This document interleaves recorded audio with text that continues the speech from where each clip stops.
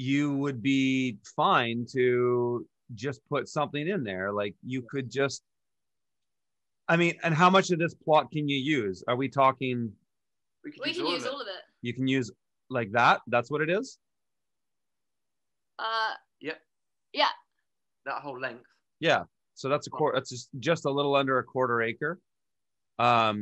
So you could, I mean, yeah, your polytunnels. Morning light is very important with greenhouses. And so the challenge here is that you do have a western slope, meaning that probably this time of year, I'm just taking a guess, direct sunlight isn't on here till like 9 a.m.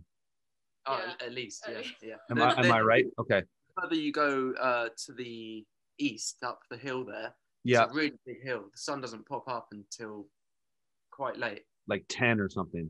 Maybe, yeah. But I don't know. Out at all. I don't know if you saw on our tour video in the. No, I couldn't watch it because I didn't. Well, I didn't see the one that you originally sent. I couldn't watch, and then in the walled garden, here it right, is. on the tennis court and stuff. You see the lawn area in there. Yeah. We can fit a polytunnel in there, and we plan to do that in the winter. Okay. Yep. Because then it's in the same vicinity as where we grow everything else, and it's just the right amount of space. Right. So here we go. My apologies. I didn't notice that other link that you sent. So here we go. Do you want me to? Can you see that? Yeah, we can see that. Do you want me to scan around in here? Is there anything? Yeah. You can do. Where does it? If you kind of skip to. So you're in that orchard here now. Yeah. So that bit down there, that's the slope. Oh, right in front of you there. Yeah. Yeah. So that's where we could put the tunnel. It's a little bit steep at the top, but at the bottom there, it's quite flat. Well, you know what might be interesting actually is it's not ideal, but let me just share my Google Earth again, because I'm realizing that it might actually make sense to put it actually, so you're walking right in here, eh, Charlotte? That's where that was? Yeah.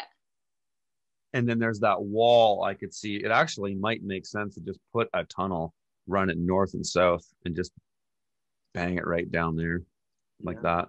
Yeah. That's one place we had considered it actually. Because you'll get as soon as the morning light comes up there, you'll get stuff in there. I mean, and again, it's always context. And so how much production are you trying to do in the winter?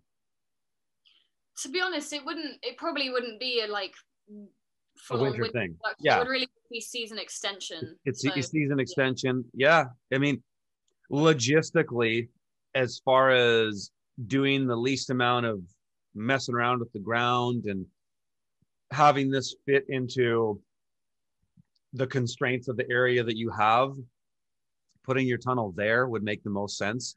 You could even have a second tunnel here. Probably it would start to slope up on the ground a bit, but we could. That's okay. We've got a digger in there before. You could terrace it. Yeah. Yeah. Okay. If you can terrace it. In there to do the orchard, and okay.